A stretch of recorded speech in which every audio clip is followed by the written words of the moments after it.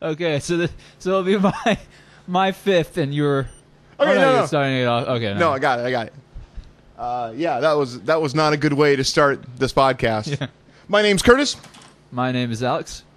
My name is Curtis Blaze. My name is Alex Barnes. And you're listening to the #1 podcast, a little experiment we're going to try to tell you about what happens at city council meetings faster than having to wait until this weekend for me to tell you, or God, next week sometime for the paper to tell you. Long article. So we did 3 meetings tonight. We did Old City Council, we did the Lytton City Council, and in a way, which I might or might not explain later, we did the Lakeview City Council. Rest assured, the City Council is in the bag at Lakeview. So Alex went to the Lytton City Council, first time ever? I think it might have been. What did you think of the room? I've never been in the room. It wasn't the smallest room I think I've ever been in. I think that would have been the Kids World one. Yeah, I'm pretty sure smaller. it was bigger than the Kids World one. Yeah. Were you stuck underneath the coat rack on the uncomfortable metal chair? I was on the one for kids. The one next to the hat rack. Yeah. That's where I was, on the brown steel chair. Yeah, the very brown uncomfortable steel chair, steel chair. While everybody got their nice green padded chairs. Well, they are the city council members, of course. You weren't elected to be there. You're just sticking your nose in. It's true. So what happened when you got there? Well, the first thing I because it was the first time I'd been at Lytton, I didn't know whether or not the meeting had started or not, or any of that. So I just started recording right off the bat until about 3 minutes in, when I realized the meeting had not started. Oh, well, that's just bonus meeting. Yeah. What happened? They started talking about this guy who they didn't. One person brought it up, and they apparently saw this guy painting white lines across the street, and he didn't know who that guy was. And that's what I think the 3 minutes of bonus are. So there's a guy in Lytton painting out the paint can painting white lines across the street, like walking, like pedestrian crosswalks. I'm not sure. I wasn't. See, I'm paying enough attention to get details where I can tell what they're talking about, but that's about it. So what's the next thing that really stuck out? I think it was when I turned off the camera and waited for the meeting to actually start. Yeah, that's the boring part. I'm talking about what happened at the meeting. Well, let's see. The first thing, they started the meeting, and the next thing I remember, they started paying bills. Yeah, they actually do this thing at Lytton that I kind of dig a little bit. Where at all the other city council meetings, what they do is they at some point during the 2 weeks or the month before they meet, someone is designated to sign all the bills and to look them over and to make sure they're okay, which is not in the spirit of open meetings. Not really. That's in a way that's deliberation that's happening outside of public view. That means we have to trust this one single guy. In Sac City's case, it's I think it's Jim Johnston. In Early's case, I'm not even going to be able to come up with the guy's name, but the point is, the Lytton City Council, they actually just scoot their chairs right the hell up to the desk there, and start going through the bills and signing them. They approve the bills and they approve the signing. Was there anything they talked about that stuck out to you, or anything that was contentious? I do know that they were talking while they were paying the bills, because there were 2 of them up at the desk of the clerk, and they were paying the bills. And I know they talked about something, but I'm not sure what it was, because at the same time, right next to me and across from me, 2 other people were talking. In fact, it might have been 3 people talking, much louder than the people at the clerk's desk who were paying the bills. And they were talking about this lady's son's house or something like that. What about the house? I do not know. Well, this may be. I may be getting this mixed up with something that they ended up talking about later on, because there was another discussion about this one person's this apparently young man who made a bid for this house that supposedly that they said was worth pretty much nothing. He made a bid for the house for about $4,000, but he got turned down because the people selling it wanted $11,000, and It was the city council person's opinion that it was worth nothing? Oh yeah. Nice. That it wasn't even worth the $4,000. Nice. But I'm pretty sure that was a different discussion. Were there any? Did any of the public actually show up? I think there was some public because they needed to sign for. They needed to get permission to move the shed that they wanted. This is like during the building permits. This was during, I think, recognizing visitors or something like that. Did they happen to say their name? I believe they said their first name. Let's go to the tape. Oh, but wait. When they were paying the bills, these 2 or 3 other people there were conversing with each other while the others were conversing. These are the people that were talking over like the official conversation. And it was, were they city council people? Yes, they were. I believe they were. Yeah. Okay. Yeah, I'm pretty sure they were. Okay, go on. And one of the stories was basically this lady's father shoveled shit while her mother's parties were going on. That was a good chunk of the conversation that went on while they were conversing over the bill paying conversation. So it was a talk about the guy buying the worthless house and the No, that came later when they weren't interrupting what was going on. Oh, okay.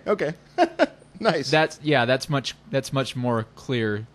Well, anyway, I went back and I reviewed the tape, and the guy's name is Neil. Yes, the guy's name is Neil. The first visitor.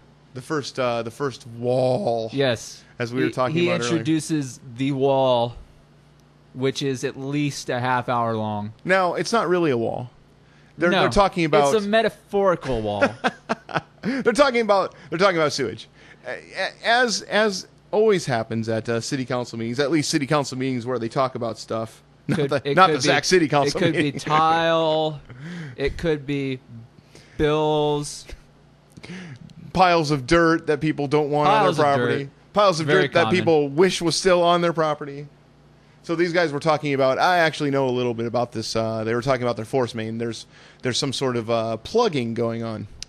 Yes, they said that there was either an air bubble, or a quote 2x4 unquote, which was the term that they used in placement of any type of clog. Okay, so no, they actually think it might be a 2x4 clogging the thing up. He very specifically he kept pointing out this is the Neil fellow. Yes, he kept pointing out that he was just using 2x4 as a placeholder. Oh, okay. Because he didn't want to actually say there's a 2x4 in there. Well, at last month's meeting, they were saying there's a 2x4 in there. Well, he must have been using the same. Anyway, this is blocking the sewage from getting to the lagoon. Let's see. He said that the way it was coming out was that somewhere down the line there was only 5 inches of stuff getting through there. 5 inches or feet. I don't know exactly what measurement that was. Well, it's good that you were paying attention. I know it was 5. Nice. It was 5 something. Well, it doesn't really matter. I mean, we could go listen to the entire audio to 40-minute conversation. Yes, we could do that. You could just tell us what happened. So they get to the end of this conversation. There's a bunch of stuff blocked. This guy Neil is. By the way, this guy Neil, is he a homeowner? Is he a citizen, or is he like a contractor? I think he's a plumber. You think he's a plumber? Okay. I think he's a plumber because somebody else mentioned whether or not they had seen another plumber. Fair enough. But I'm not sure. So they get to the end of this conversation. It's 30 minutes later. What do they decide? They approve. They approve him doing stuff which he mentioned, which I can't discuss because you wanted to get to the end of it. It's a lot. He talks a lot about. I apologize. What do they want him to do? He talks a lot about narrowing down where this bubble or clog may be, and whether or not he can use this this blaster or something like that. I think it had the word blast somewhere in it, Yeah. which could shoot clogs out. It's or okay. something What you're like trying that to describe from- is from- it's a from- water blaster. It's yeah. a blast of water. Yeah, something like that. From a range of at least 800 feet or inches or whatever the measurement was. But at least 800. So You can tell it's your first time So running they up were- against a conversation yeah. about sewers. So there was also talk about having to take at least 1,000 feet of pipe or sewer or whatever it was, and then for the extra, so that they had the 800 and plus, so that they could run around other pipes, so that they can bypass and then do what they need to do. And Fascinating. it is. And Well, you know I'm what? sure it's enhanced by my vast understanding of sewage and sewage-related things. So, what was the motion that they made? To give permission to check out, because he wanted to narrow down where the clog or the bubble might be, so they gave him permission to find out. Because he wanted, I don't know, something about tapping the pipes to find out and try to get closer to figuring out where exactly this thing was. And there's a point somewhere. See, they think that maybe when they were putting in something for the piping, that somehow it's possible that maybe theoretically somehow a piece of cement might have somehow gotten into the piping, but they really think that maybe it isn't, and hope not.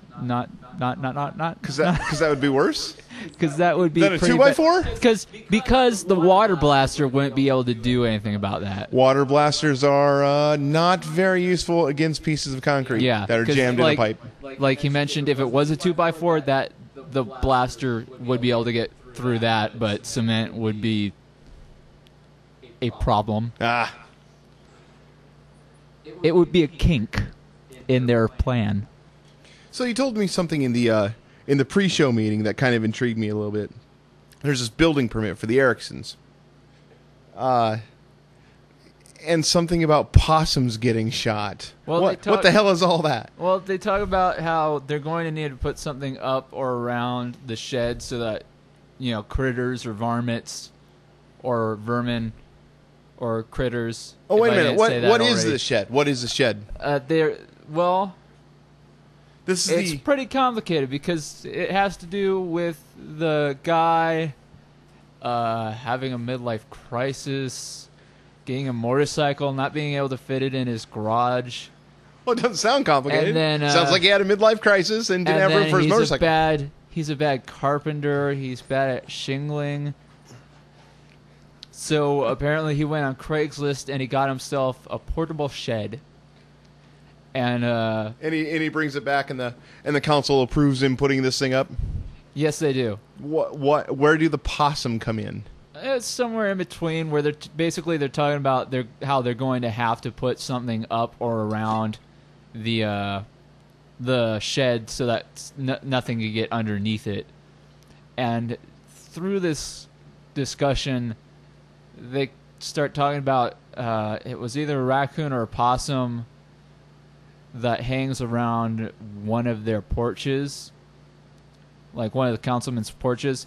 And then another council person brings up a story that was apparently popular on either television or the internet about this woman who had shot this raccoon and or possum, well, not and, just or possum, in the head 3 times, and it apparently lived.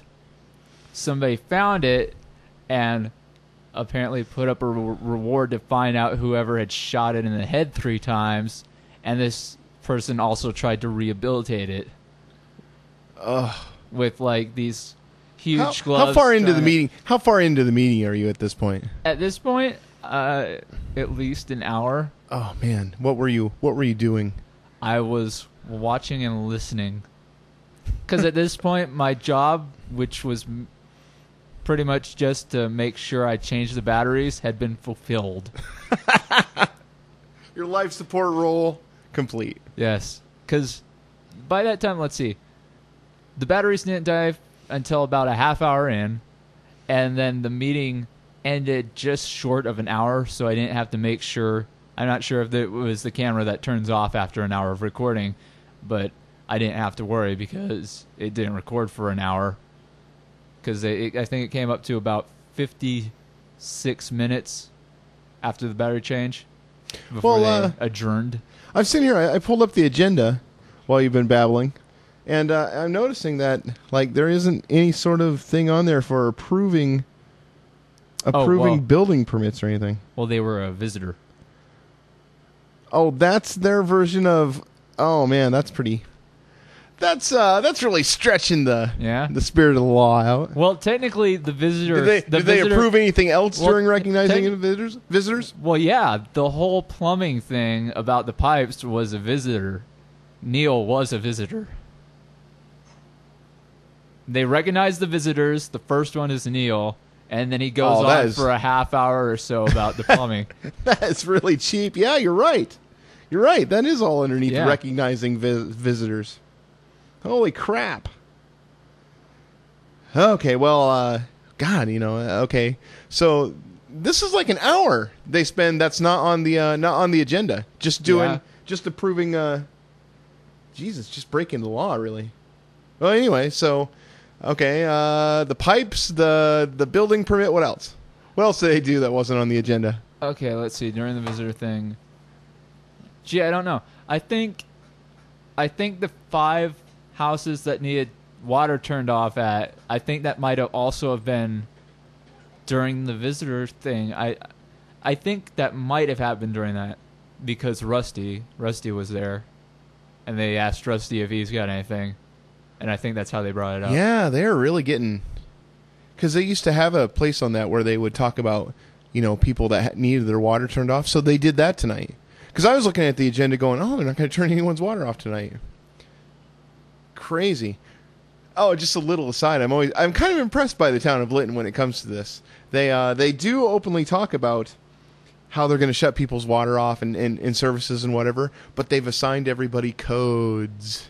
Really? Yeah. Did you notice that they were talking about customer number XXX? I think that might have come. I really don't know. I mean, other than the people who lived at the house that they assumed they had turned off the water already, but people were still living in. I don't think that had a code name. And then there was another place where the people had already moved out. Like they already knew who they were talking about, so they didn't have to refer to them by code. I think so. It's just funny to watch It's funny to watch other councils struggle with that. They're going, "Oh, you know who I'm talking about. You know whose house," and it's all conspiratorial. And it's like, "Oh, Jesus Christ, guys! Just say the name or say the address or whatever." Yeah, I'm not sure if they did any code words today. Okay, so they did that. They did the water shutting off. Anything else they did that wasn't on the agenda? I think that might be it. I think it was the pipe blockage with Neil, the portable shed with the Ericksons, and then the 5 people who need the water turned off with Rusty. and then the did we tell this story on the air about the woman whose dad just tortured the mom by shoveling shit during the party? Oh yeah, I think we did that about halfway. Okay. Yeah. Christ, so we're like an hour in now, and okay. The next thing on the agenda is approving Sparky's cigarette permit application and beer application. Oh yeah, that went pretty quick. Yeah, I can imagine. I mean, but they did approve it. Just for the record, they had to split it into 2 movements. If you work at Sparky's, they had to split it into 2 movements. One for cigarettes and one for beer. Oh, hold on, I just recovered a big chunk of my memory from the meeting. They did, in fact, do quite a bit of other stuff. Like, there were these people. I may have discussed this already. There were these people who were here for. The line between pre-show meeting and show is blurring so heavily at this point. we're probably just better if we don't listen to the whole thing and know what we did wrong. Technically, we're still having the pre-show meeting, and I think part of the post-show meeting. You're probably right. So there was this couple here, not here. There was this couple at the meeting, and they were there to discuss. They were there to get permission for getting a portable tent, not tent. Why did I say tent? Shed. Shed is the word I was looking for. Thank you. Well, it's the only thing I could think of that you'd need a building permit for. What was their name? Erickson. Okay. And this the reason they needed the shed was because the guy had a midlife crisis where he bought himself a motorcycle, but he has a one-car garage which he couldn't fit it in, and he isn't a good carpenter. These were his words, by the way. This is what he was telling him? He said that he had a midlife crisis, he bought a motorcycle, couldn't fit in the garage, and that he was a bad carpenter, so he went on Craigslist and got himself a portable shed. Fair enough. So this is a building permit? Yeah. So they approved a building permit that wasn't on the agenda? Yes, they did. Any other building permits? There was another building permit for a garage, I think, for a Larry Kuhn. And then they approved that. Yes. Not on the agenda. No, it was not. Were there any other building permits? There was a permit for this thing. There was something to do with a stone sign for the city of Lytton. Oh no, that's not a permit. I know they've talked about that in the past. Okay. Let me actually. I think I might know this one. They're trying to erect these signs in Lytton. You know, like the city signs that say "Welcome to Lytton," "Welcome to Lytton." Yeah. So there's the council lady is working with this guy named Kurt, who's a contractor, and she was discussing getting the mic is there. Discusses with him getting the stone and how much it'll cost, and doesn't tell him to get the stone, but he gets the stone. Doesn't tell the contractor. Doesn't tell him to get the stone. Okay. But he gets the stone anyway, kind of forcing her hand into working with him specifically for this sign, when actually she was considering working with somebody else. And the way that she thinks they might pay for the signs is that there's this grant that she thinks she might be able to get a grant from the Sac County Endowment. Well, she's already. I mean, let me see if I got this right. I think she's actually on the SETD, which sort of nepotistically shares. That's not the right word. Bunch of letters. They mean nothing. to me. Shares stuff with the Sac County Endowment. So they've got that grant for that sign. Are you talking about the other sign? Okay, picture it. Now, Lytton is kind of unique. And here's the issue as I understand it. There's two signs. One is on the Sac County side. One is on the Calhoun County side. The Sac County Endowment Foundation, do I have that right, would happily pay for a sign because, I don't know, they were doing signs this year on the Sac County side. What are they doing on the Calhoun County side? They are also going to try to get a grant from the Sac County side because most of Lytton is in Sac County. Interesting. Also, the museum might want the old signs. Wait, whoa. Where's that coming from?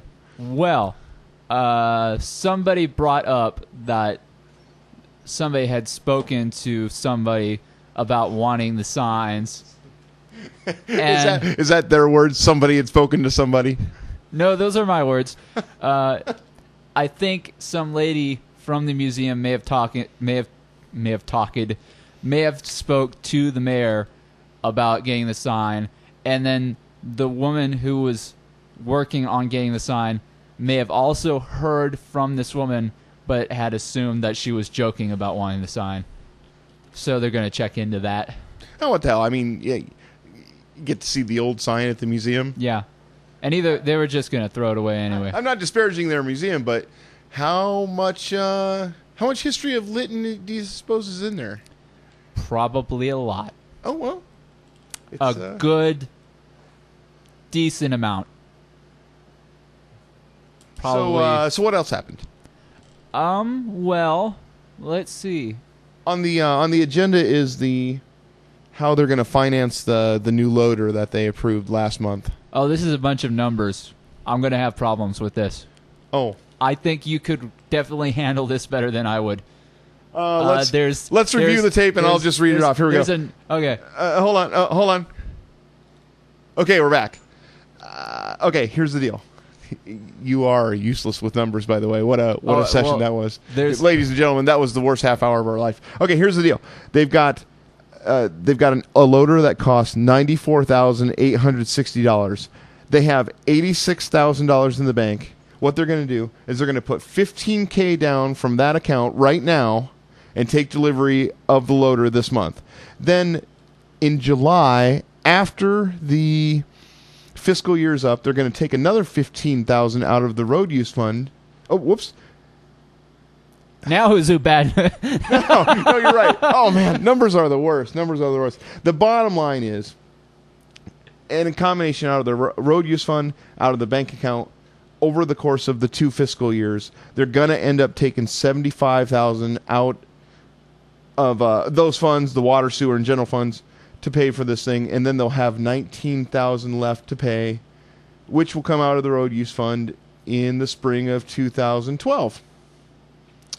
The loader is going to be delivered in the last week of June, and that is that. Wow, that was a struggle. Yes, it was. I hope we never have to tell stories with that more many numbers in them. Yeah. But anyway, people of Lytton, you're not going to be paying a big bond. They've got the money. That's the bottom line. So the last thing on the agenda is nothing. Nothing else on the agenda. Did they talk about anything else? I don't think they did. That's they might it? have. But that's the meeting? I don't recall. What did you think? No comment. No comment. It was okay. It was very boring, but then again, most of these things are. All right. Well, you have just heard, for better or worse, if you made it this far into it, our very first podcast. Could you tell? For June 6, 2011, Lytton City Council meeting. And hey, if you appreciate the coverage that the SAC News brings you, man, go to the Amazon banner, click on the Amazon banner, buy stuff from Amazon. The SAC News makes money for every purchase that you do. Thanks for listening. See you next time with the Oval City Council. Woo!